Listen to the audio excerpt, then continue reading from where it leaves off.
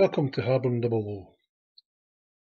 In this video I'm going to show you how to wire the 3D printed ground signals using conductive paint. Depending on how you want to wire them and which colours you want in LEDs, you can have two bottom red, you can have one red in the bottom, two yellow at the side. It's up to you.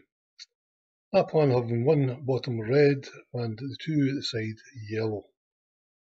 The parts I need are such: one red LED, two yellow LEDs, some K&I wire, some black, red, yellow, and of course you cut them to size and mine strip the ends.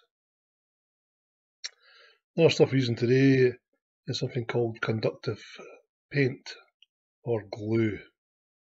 It comes from China Post. You can have a common negative or a common positive to suit your wiring. As Merg uses a common positive, and that's the method I'm going to use today.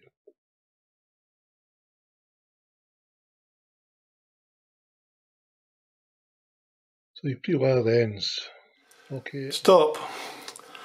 I was planning on doing the video this week showing me using silver conductive paint, but it didn't work. Despite two attempts, the first attempt, the silver just flooded the whole unit and wouldn't even try and put some voltage through it. The second one, I used a lot less voltage and still doesn't work. So, sorry about this.